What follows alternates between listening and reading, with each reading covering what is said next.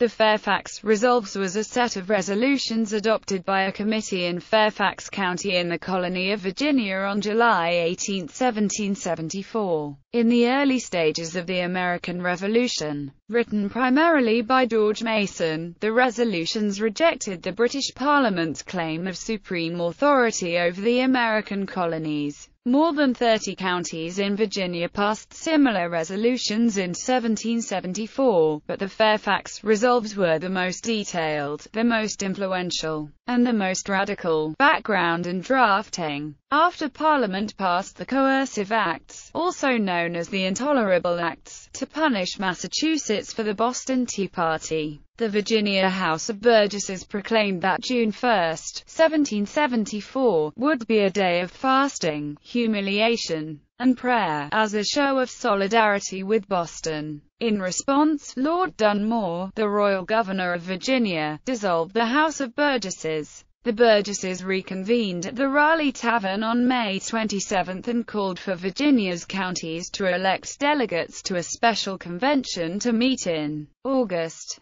George Washington and Charles Broadwater were elected as Fairfax County's representatives to the convention. On July 5, 1774, Washington and others from Fairfax County met in Alexandria, Virginia, to appoint a committee to draft a statement that would, as Washington described it, define our constitutional rights. The statement would also formally serve as instructions to Fairfax County's delegates to the Virginia Convention. The committee wrote a draft that was, in all likelihood, primarily the work of George Mason. Mason and Washington met at Washington's Mount Vernon home on July 17, and perhaps revised the resolutions. The following day in Alexandria, the Fairfax Resolves were endorsed in a meeting of freeholders chaired by Washington. Text summary and effect. In the Resolves, the freeholders expressed a desire to remain subjects of the British Empire, but they insisted that, "we will use every means which heaven hath given us to prevent our becoming its slaves." The short document provided the following: a concise summary of American constitutional concerns on such issues as taxation, representation, judicial power, military matters and the colonial economy. A proposal for the creation of a non-importation effort to be levied against British goods.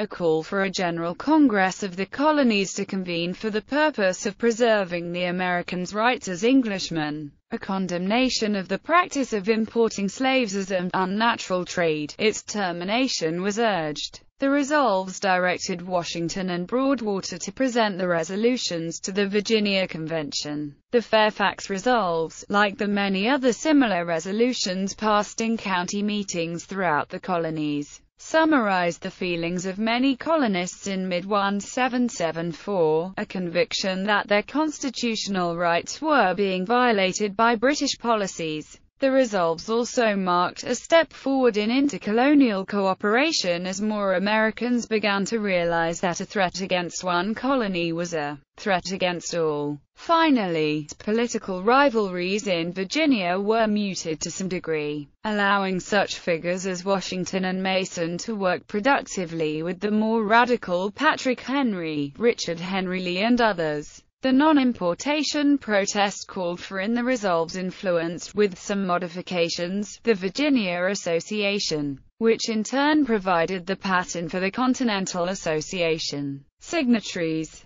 Robert Adam, Charles Alexander, Philip Alexander, Charles Broadwater, William Brown, John Carlyle, Martin Coburn, Townsend Dade, Jr., John Dalton, George Gilpton, Henry Gunnell, Robert Hanson Harrison, William Hartshorne, James Kirk, Thomas Lewis, George Mason, Lee Massey, Edward Payne, William Payne, Thomas Pollard, William Ramsey, William Rumney, Thomas Triplett, George Washington, ESQ, John West,